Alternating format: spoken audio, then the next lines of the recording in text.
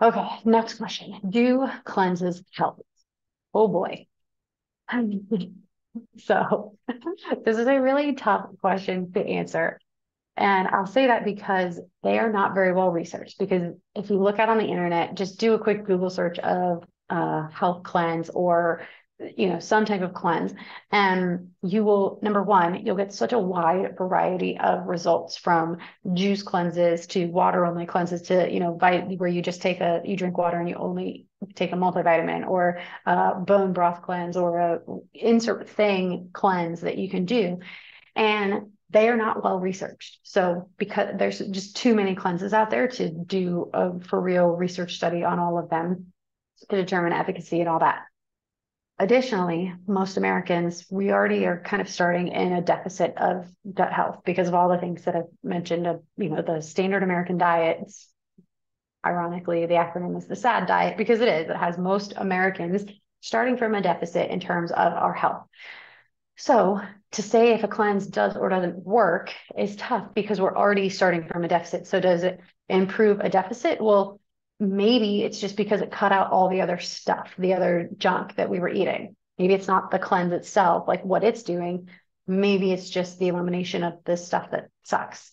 Maybe it is the cleanse itself, to be determined. We just don't have enough research for this.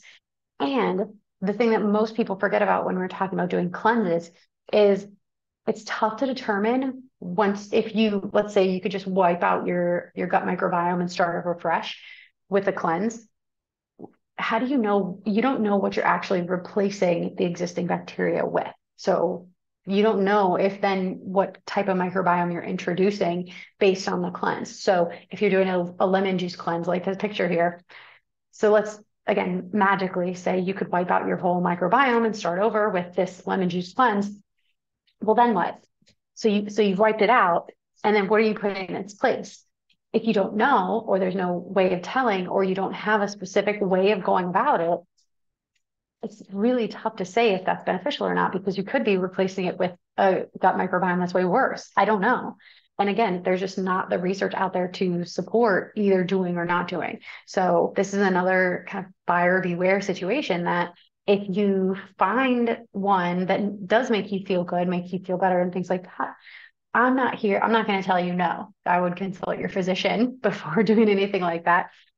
They do have different research studies, about altering, like, so if you do kind of wipe out your microbiome, like if you have to take a round of antibiotics, there are things that, like, protocols that you can do to kind of help it bounce back naturally.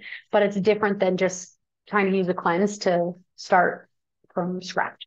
So yes and no. I am personally not a fan of cleanses just because they kind of suck. Like, you're hungry, whatever. So I feel like there are other ways to go about improving your gut health that don't involve all that a cleanse does. So that's my 2 cents, but consult your doctor, buyer beware, all of those disclaimers apply.